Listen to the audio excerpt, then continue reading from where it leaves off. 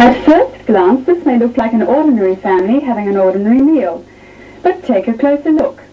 The main dish is made from nuts, whole cereals and soya, which combined are just as high in protein as meat and considerably cheaper. The vegetables are cooked in vegetable oil, cholesterol-free, and the apple dessert is served with cream made from plants too. This meal is accompanied by good helpings of salad and raw fruit. The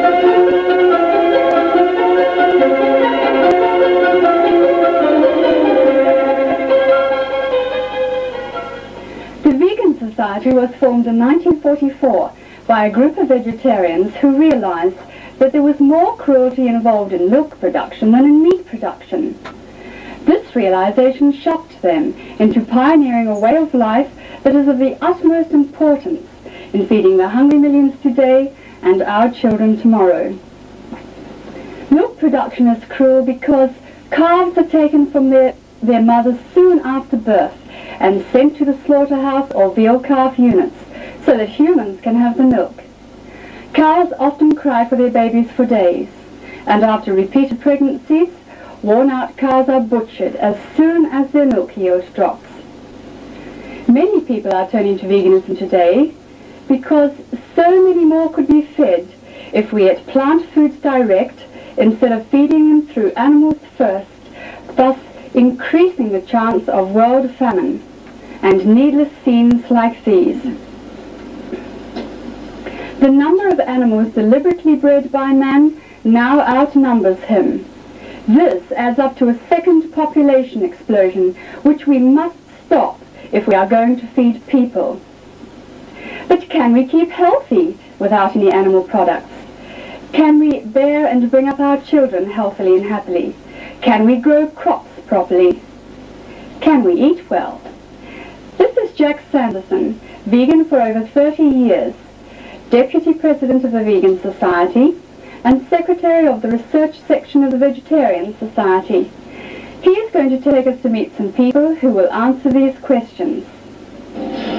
This is Dr. Ellis, a consultant hematologist at Kingston Hospital.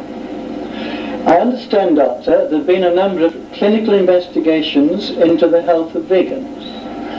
Yes, this is so. During the past 15 years, we have investigated hundreds of vegans and done hundreds of tests on them. But it's not possible to mention more now. To mention a few, firstly we've done clinical examinations on them, x-rays, electrocardiograms, weighed dietary surveys, we've investigated pregnancy in vegan women, we've looked at infants from the age of 1 year to 20 years, we've done weighed dietary surveys of the intake of diet of vegans, also their physical efficiency, and many other investigations. Could you tell us the result of your investigation? Very few, yes. Firstly, vegans tend to be lighter than meat eaters, and they also have lower blood cholesterols. This would mitigate against heart disease, as opposed to omnivores who tend to be overweight and have higher blood cholesterols. The vegan physical efficiency is normal. They're normal, healthy people. Their disease pattern is the same as omnivores. Would you like to make any conclusions as a result of your investigations? Yes, certainly. The vegan diet is quite adequate, providing that it is fortified with vitamin B12. And many foods appearing on the market now are fortified with vitamin B12, so this is no longer a problem. They are normal, healthy, happy people whom you couldn't distinguish from omnivores, except that they are slimmer and perhaps smile more.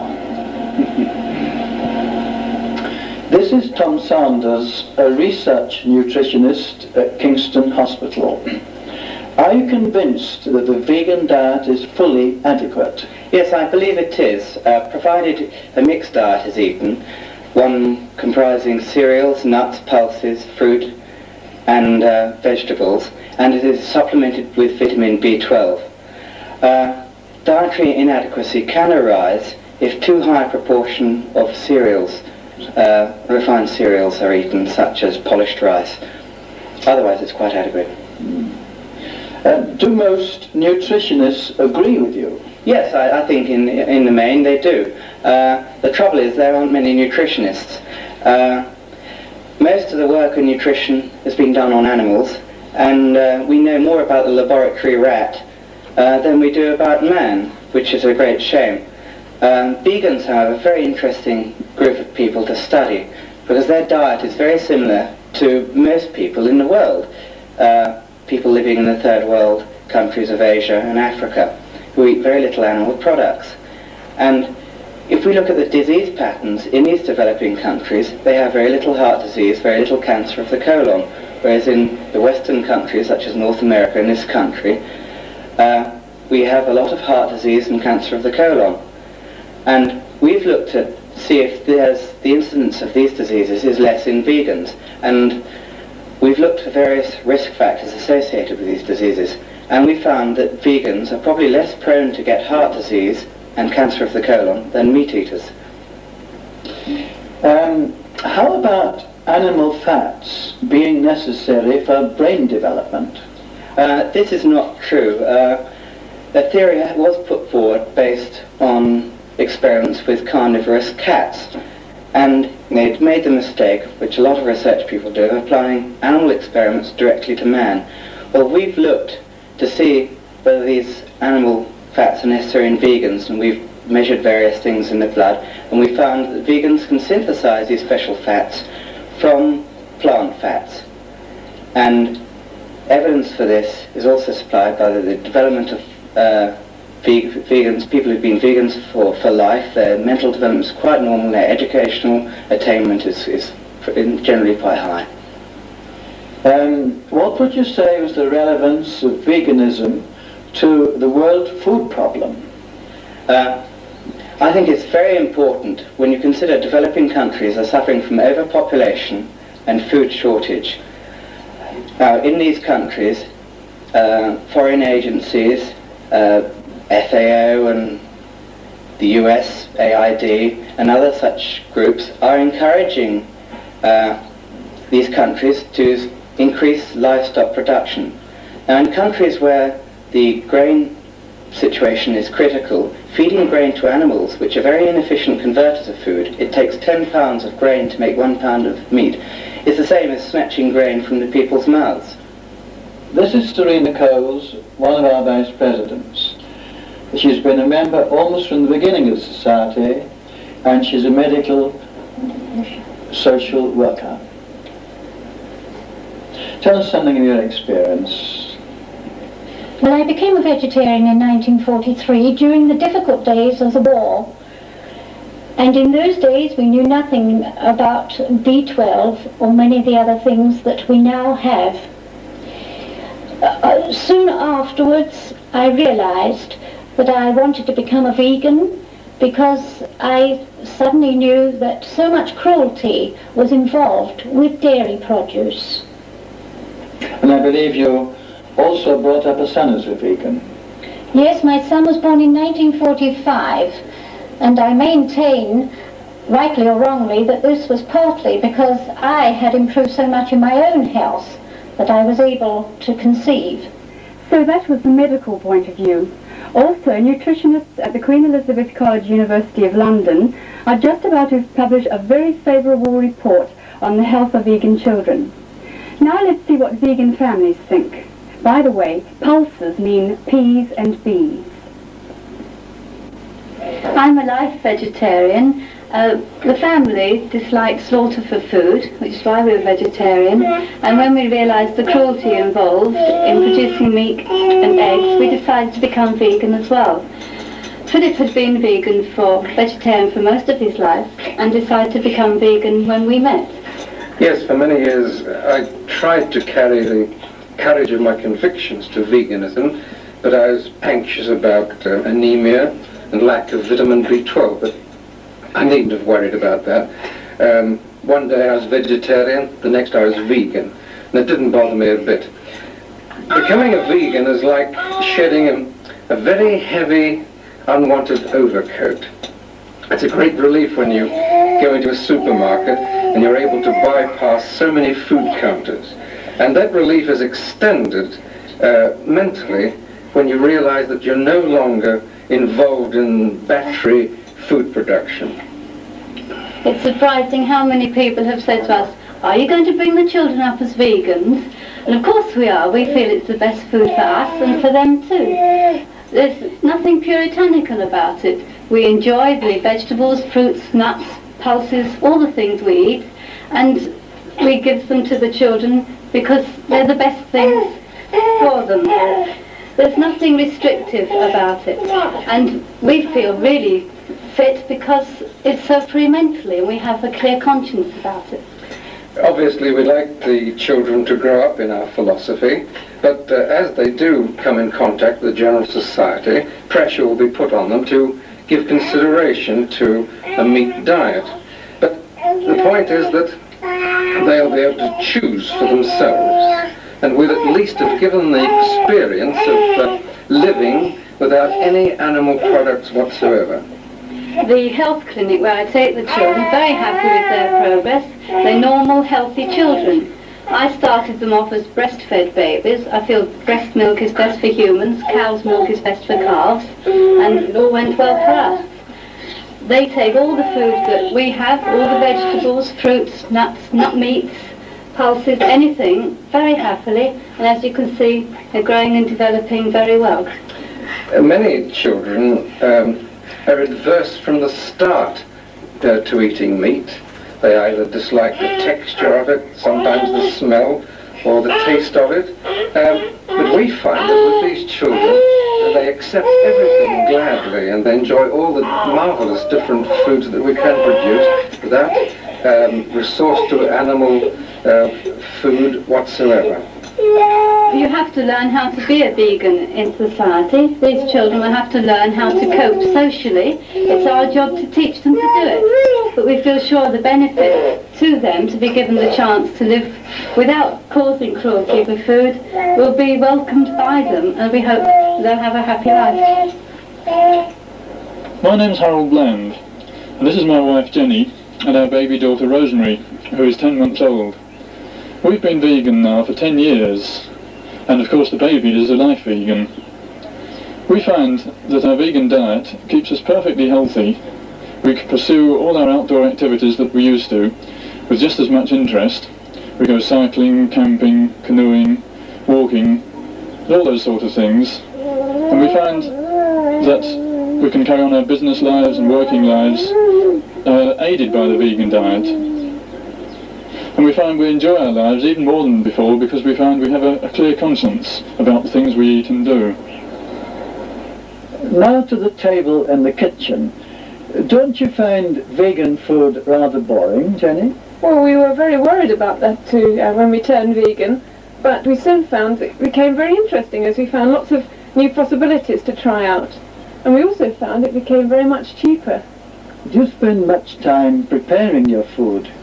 Well, with a small baby, and I also teach and I do the gardening, I don't get much time. I do bake all our own bread, and I don't use convenience foods, but I still find I don't spend very much time at all preparing it. Is it very difficult? Do you have to be a very good cook? No. You can see by looking at the recipe books that we've got that it is really very easy. And there's one called First Hand, First Rate, which really lives up to its name and is biased towards locally grown foods. This one has got a recipe for vegan cheese, which we've found all our friends who eat cheese normally, they're very fond of it. Harold, you've been looking at the question of comparative yield of different food crops. Do you really think that you can grow enough plant food to feed a vegan population? Well, yes. The vegan diet is extremely economical in terms of land usage. If we take, for example, the protein yield per acre of wheat and beef, and allow for what we call the biological factor, we find that wheat yields 10 times as much as beef. Milk is a little better, but wheat still yields 3 times as much as this. Now, various foods give different comparison figures, and some can be as high as 30 times. Now, with an average of 10 times the food from our fertile areas, Britain could become self-sufficient in food. Now, if we look at the world food production, we find that nearly 50% of the world's grain harvest is fed to animals, which return only about 1/10 to the plate. This means that nearly over 40% of the world's grain is being wasted, and this is in a world where malnutrition is rife. This is Kathleen Janaway, Secretary of the Vegan Society. Kathleen, some say that animal manures are necessary for the health of the soil. I know people say so, but there's no real reason to back their statement, no research. Hundreds of gardens like my own grow excellent crops with no artificials, no animal manure, nothing except vegetable compost made from vegetable wastes. After all, animal manure is only plants passed through animals. I pass plants through my compost bins instead. All the inedible bits of fruits and vegetables go in layers in these bins. I cover them with layers of weeds,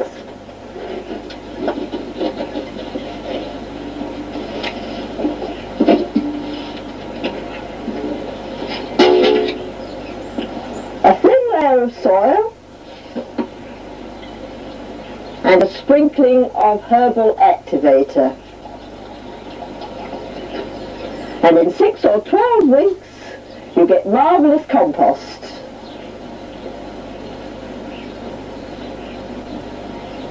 That grows excellent crops. Last year we had 200 weight of tomatoes from this garden, lots of beans, giant cucumbers and many other crops, all grown from vegetable compost. Why use artificial fertilizers that can do damage to the soil's structure and life and cost irreplaceable fossil fuel to make? Why use animal manure when animals need so much land and work to support them, when you can get good crops with just vegetable waste, earthworms, bacteria that live in small bins? And as for doing it on the wider scale of the farm, why should it be more difficult than cutting grass for hay and silage? Anyway, if England turned vegan, we'd need so much less land to produce food.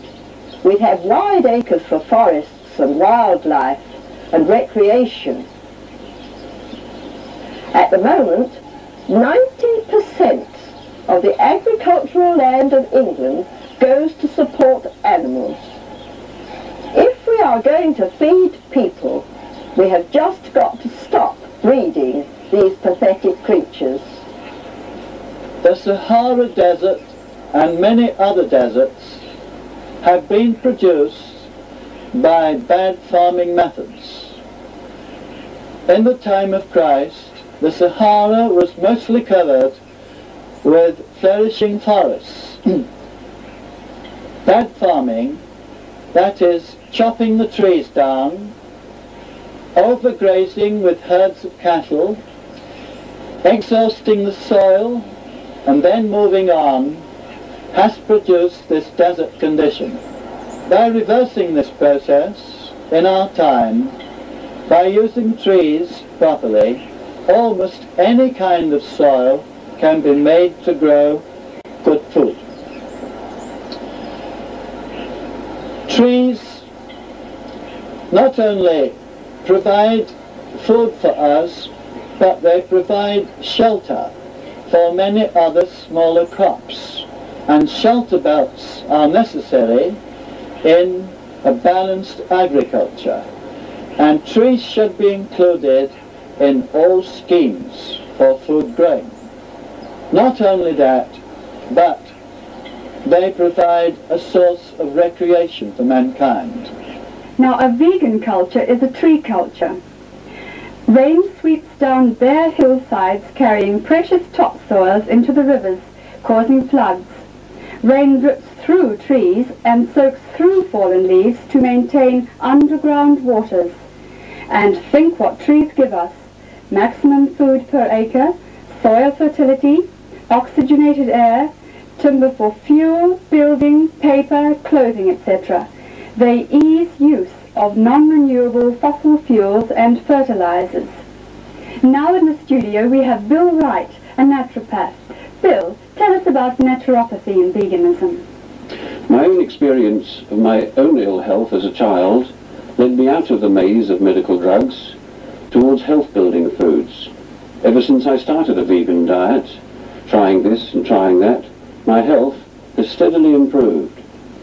My experience of other people's ill health, working as a naturopath and helping people wean themselves off drugs with whole, fresh plant foods, convinces me and all those that try eating this way that there's no better way of lasting good health.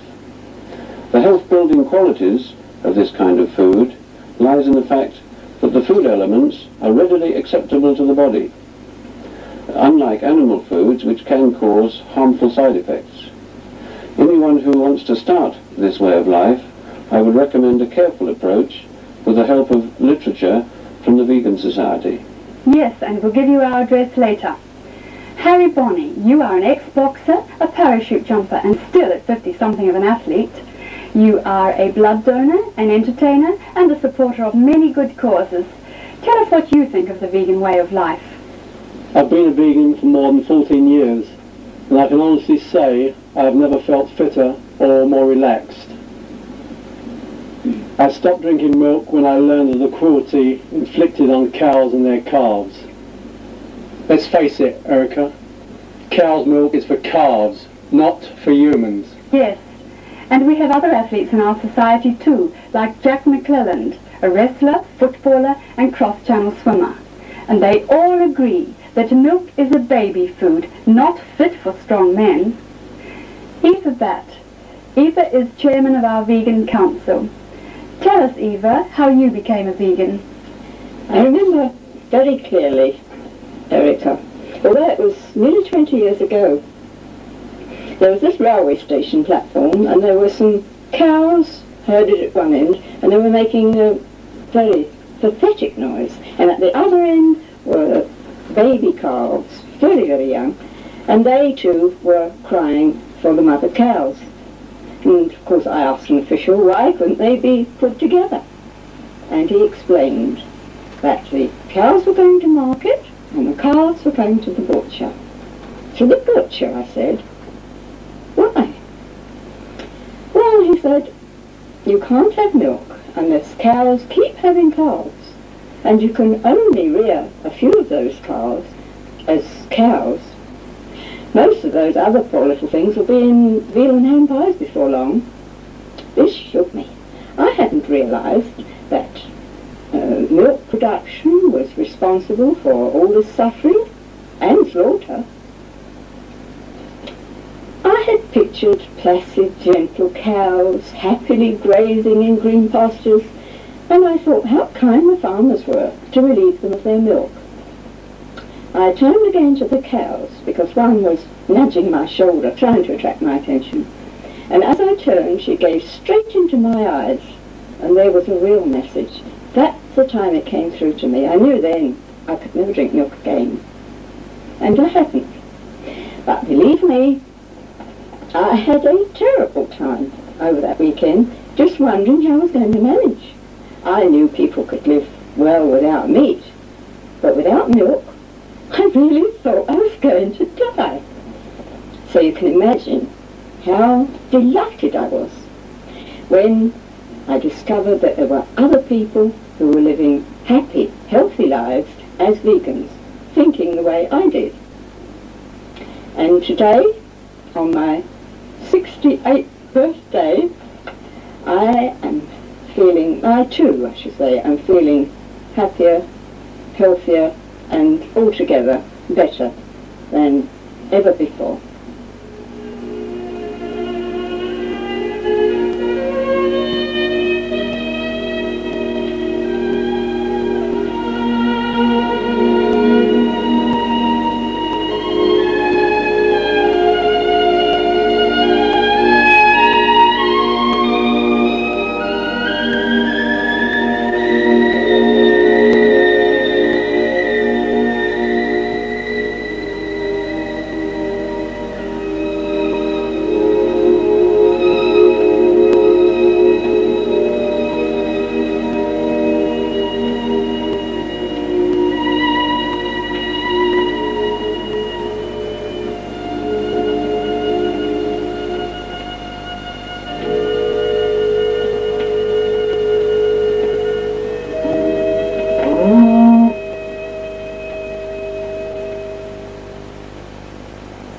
Well, I like eating the food of the vegans, and I find it's much nicer than eating the dead bodies of animals.